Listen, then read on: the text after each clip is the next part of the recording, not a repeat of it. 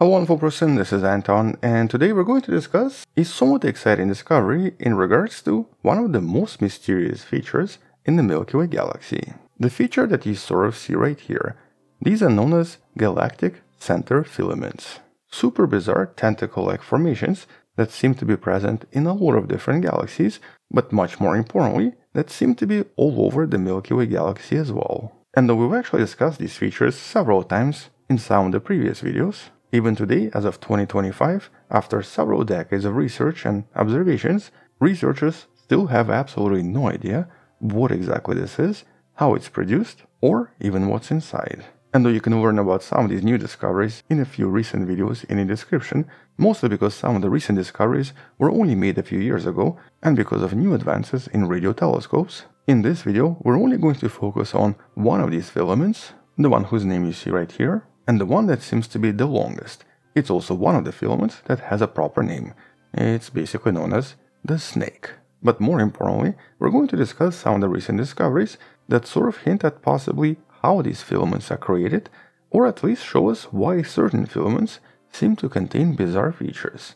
And so let's talk about this in a little bit more detail, but here I guess let's briefly start with a bit of a history. Because despite all of this being somewhat mysterious and somewhat poorly understood, this is definitely not a new discovery. Because the first observations and the first discoveries were back in 1984, and this was of course found completely unexpectedly. As a matter of fact, initially, this was actually believed to be either some kind of an artifact or some kind of a pixelation, and was believed to be a botched observation. Or in other words, this was believed to be not real. But following additional observations by multiple groups, and also observations using multiple wavelengths, hundreds and eventually thousands of these filaments were discovered all over the Milky Way, with some of the largest, longest and most pronounced filaments mostly being in the center of the galaxy, which is why they're usually referred to as galactic center filaments. But they all seem to be only visible in radio light, suggesting that they possess extremely strong magnetic fields and possibly emit what's known as synchrotron radiation, or basically radiation emitted by particles moving extremely close to the speed of light in somewhat magnetized conditions. Usually these particles are electrons. But the source of these particles, and really pretty much everything about the mechanism of the formation here, is completely unknown. For example, in this image you can actually see some of the circular structures, and these structures we can usually explain.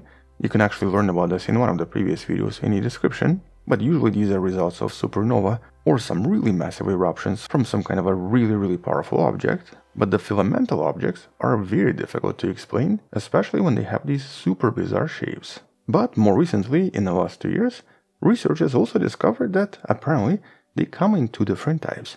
They seem to be either vertical or horizontal. And both vertical and horizontal filaments contain slightly different properties. You can sort of see a mixture of both in this image right here. And so the horizontal filaments, which run parallel to the galactic plane and normally away from the galactic center, very often also appear to emit thermal radiation, or basically they're also visible in the infrared light. This is believed to be the result of some kind of an acceleration inside various molecular clouds. And here it's possible that their origin is actually the result of emissions from Sagittarius A star, the central black hole. So basically these horizontal filaments could be the result of super ancient black hole emissions. Emissions that essentially started to interact with a lot of gas around the black hole, possibly ionizing this gas and causing it to accelerate away from the center, forming these very strange lines. And normally these lines are 5 to 10 light years in length, but are also much lower in total number. In contrast, the vertical filaments seem to be entirely different. First of all, most are super long. Some of them can reach length of up to 150 light years, or basically 10 to 15 times longer. At the same time, their position is almost always perpendicular to the galactic plane. Now, some of them do have a bit of an inclination, but the majority are basically practically vertical. And in most cases, all of these vertical filaments seem to possess very strong magnetic fields, basically serving as a kind of a particle accelerator, which is why we can even see them. And strangely enough, many of these vertical filaments very often come with partners or even come in pairs and do actually form these really bizarre shapes that are somewhat difficult to explain if this was just magnetic lines from the galaxy itself. In other words, whatever is happening here is still extremely mysterious and poorly understood, with a somewhat irregular spacing, as if something separated them with a very specific distance. Moreover, additional analysis from other galaxies suggested that something similar exists there as well, very often somewhere near the center, and very often forming somewhat similar bizarre filaments and bizarre patterns. And so because of this, over the years there's been a lot of different propositions.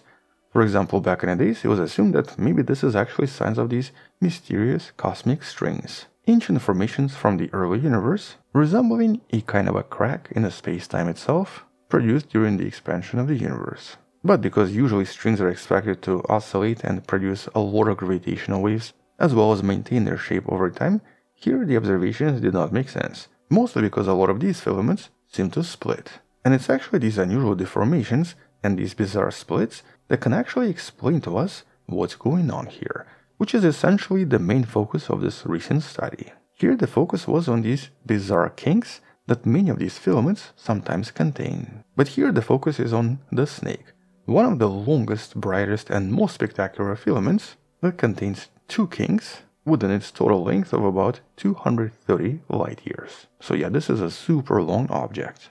And here we have what's known as a major and a minor kink, or basically deformation, where this filament seems to be distorted from its somewhat linear magnetization, as if something is present in this particular location, disturbing the magnetic lines. And so in a very thorough study you see right here, the main researcher, Yusuf Zadeh, analyzed this deformation by using several different telescopes and actually did discover the potential source for what's happening here, in the end even presenting a potential explanation for how these filaments form. Here by using the Chandra telescope, the XMM telescope, new stars, and of course the observations by radio telescopes, researchers didn't just detect radio emissions, they also detected X-rays. And specifically, the new observations looked something like this.